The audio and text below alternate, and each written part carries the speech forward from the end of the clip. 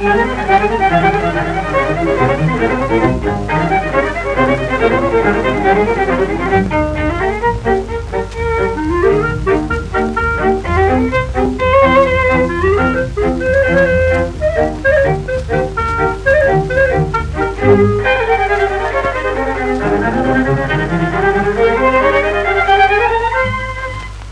150 years ago, French voyageurs called this river la River du Nord. Today, we know it as the Derwent River.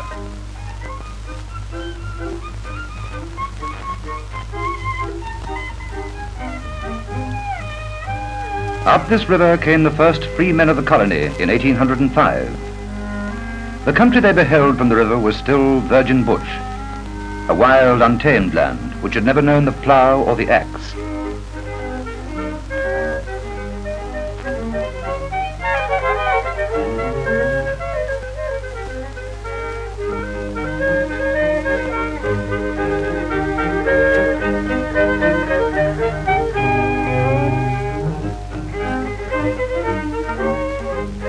But the valley has changed. Its charm, beauty and sunshine attract visitors from all parts of Australia. Every bend of the river offers them a new delightful sight. A pleasant surprise.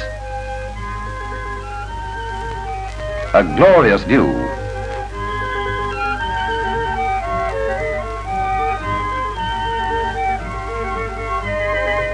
The river is a popular place for cruising or rowing in the deep glides that run between wide banks.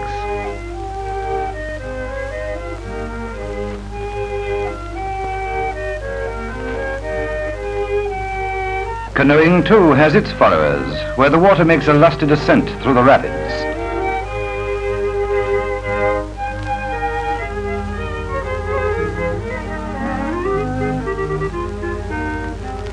In the quieter places, where the river runs silently beneath the trees, anglers lure the trout from their dark weed beds.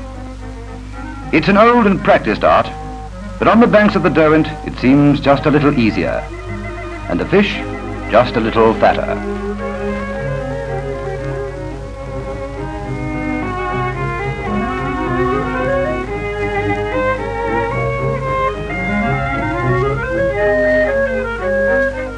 A half-dozen trout is not uncommon for the morning's catch, and big ones at that, all within sight of the various township. The town of New Norfolk stands on the banks of the river. Quaint, quiet, it is one of the oldest settlements in the island. It was founded in 1807 by migrants from Norfolk Island.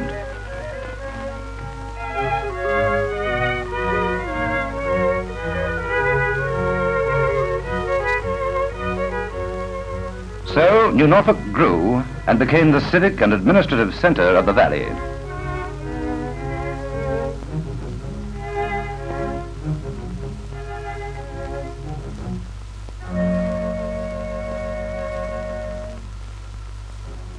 The early settlers of the Derwent were religious men who tackled the wilderness with the plough, the axe, the Bible, or the rosary.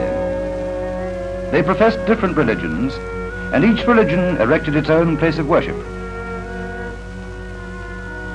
The Catholic settlers built this charming Gothic church in 1886. St. Matthew's, the oldest church in Tasmania, was erected by the Anglicans in 1823.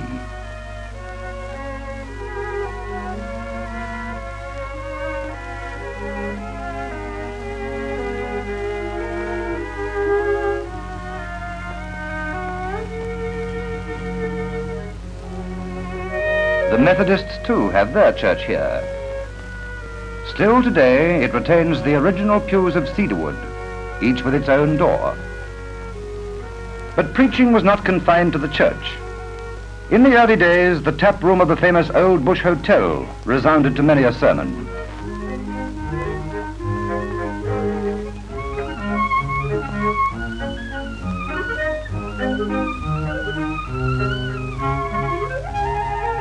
And it was here, a century ago, that composer William Wallace wrote into his opera, The Spirit of the Valley.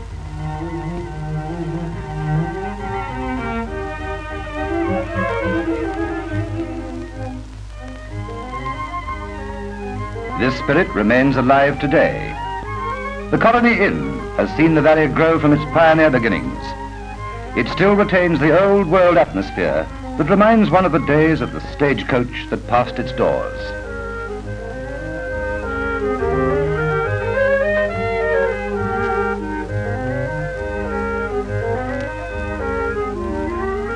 The inn's kitchen is a real museum piece. It contains a number of delightful antiques, a source of wonder to visitors.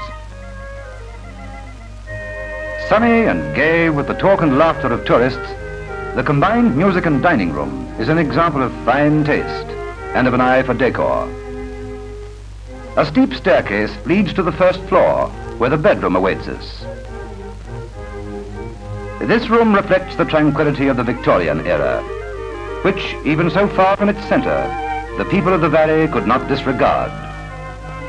Just as they could not disregard the serenity of the landscape that encircled their lives.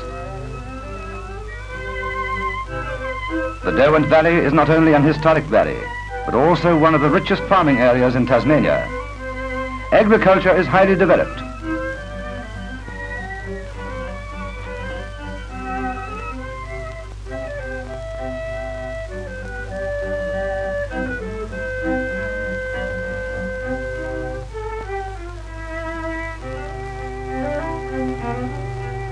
Free from drought and flood, crops grow well, and stock thrives on rich pasture land.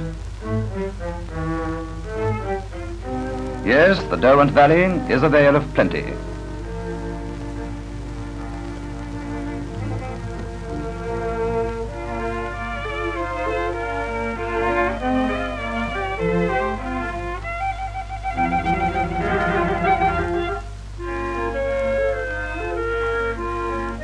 But the produce for which the valley is famous is hops. Used in the making of beer, 80% of Australia's hop production comes from these laden vines. Towards the end of summer, when the smell of hop blossom hangs heavily on the air, the harvesting begins. It attracts pickers from far and wide, the old hoppers and the young people on a working holiday.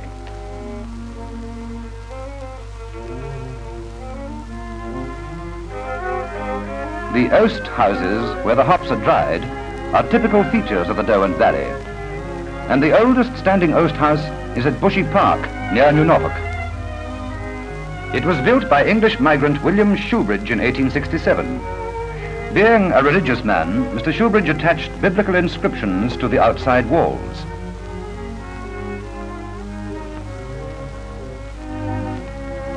Time and progress have not changed the oast houses, for similar ones were built in England centuries ago. But it's the river that holds and captivates the eye, twisting and turning along the valley, reflecting in its placid surface the burnished hues of autumn.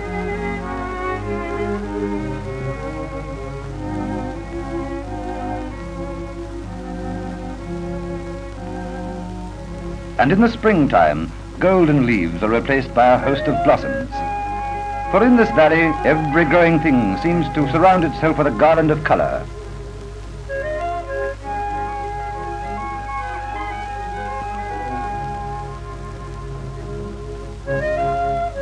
The oast houses, the hop fields, and the placid pastoral atmosphere of the countryside have earned the Derwent Valley the name, This Other England. A valley where the old and the new, history and progress, mingle with pleasant harmony.